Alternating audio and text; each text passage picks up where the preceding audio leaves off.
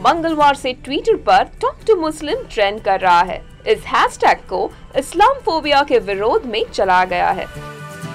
इस मुहिम में स्वरा भास्कर, गौहर खान और राणा साफवी ने अपनी आवाज उठाई है। साफवी कहती है, भारत को प्यार और शांति के लिए जाना जाता है। टॉक टू अ मुस्लिम कोई गुनाह नहीं है। राणा रफी के पोस्ट को रीट्वीट करते हुए स्वरा ने भी अपनी बात रखी। उन्होंने लिखा, भारत की संस्कृति सबसे प्राचीन और बेहतरीन है। इसके बाद सफी ने एक और ट्वीट किया और लिखा, मैं एक भारतीय मुस्लिम हूँ। मैं आपसे शेक्सपियर, गालिब, मीराबाई और मुगल के बारे में बात कर सकती हूँ। मुगल भारत के वो मुस्लिम जिन्होंने देश को आजाद करने में अहम भूमिका निभाई थी।